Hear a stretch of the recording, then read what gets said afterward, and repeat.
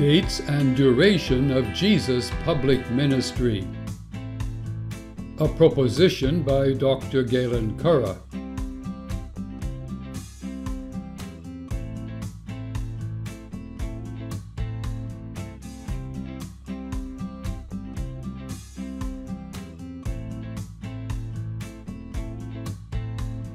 Some argue that Jesus' ministry lasted only a year, because the Lord had commanded, "Your lamb shall be without blemish, a male a year old. It is the Lord's Passover."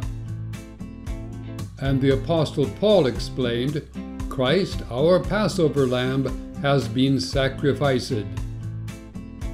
Let us return to that later.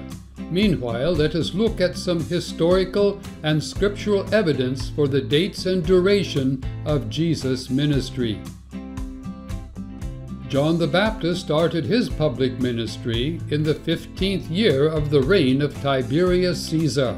If Tiberius became emperor in the year 14 CE, then John began baptizing 15 years later in 29 CE. If John baptized Jesus later that year, then Jesus' public ministry started in 29 or 30 CE. If Jesus had been born in the year 2 or 3 BCE, then Jesus, when he began his ministry, was about 30 years of age. Jesus went to Jerusalem to attend the Passover feast at least 3 times, if not 4 or 5 times. The Passover of the Jews was at hand, and Jesus went up to Jerusalem. On the second first Sabbath, he was going through the grain fields.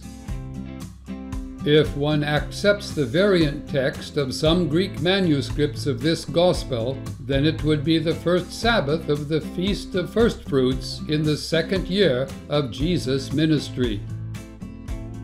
Now the Passover, the feast of the Jews, was at hand.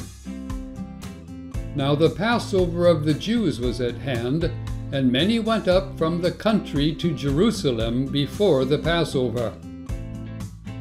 Now it was the day of preparation of the Passover. It was about the 6th hour. Pilate said to the Jews, "Behold your king." If we accept all 5 Passover dates, then Jesus' ministry lasted at least 4 years. If dates 4 and 5 are not the same Passover, then Jesus' ministry lasted at least 3 years. Otherwise, Jesus' ministry lasted at least 2 years. Those who argue for a 4-year ministry like to cite Luke chapter 13. "I tell you, but unless you repent, you will all likewise perish." And Jesus told this parable. A man had a fig tree planted in his vineyard, and he came seeking fruit on it, and found none. So he said to the vine dresser, "Look, for 3 years now I have come seeking fruit on this fig tree, and I find none. Cut it down. Why should it use up the ground?" But he answered him, "Sir, let it alone this year also, until I dig round it and put on manure. Then if it should bear fruit next year, well and good. But if not, you can cut it down." For centuries, Jewish Bible believers expected Messiah to appear as predicted by Daniel. 70 weeks are decreed from the going out of the word to restore and build Jerusalem to the coming of an anointed one, Messiah. There shall be 7 weeks, then 62 weeks. After the 62 weeks, an anointed one shall be cut off. They calculated those weeks of years to total 490 years, taking as a starting date 458 BCE, when Emperor Artaxerxes I decreed that the Jewish scribe Ezra should go to Jerusalem and do all that God would have him to do. Messiah would have to die by sometime in 33 CE. Jesus began his public ministry in 29 or 30 CE. Jesus attended at least 3 Passover feasts during at least 2 years. Jesus probably attended 4 Passover feasts during at least 3 years.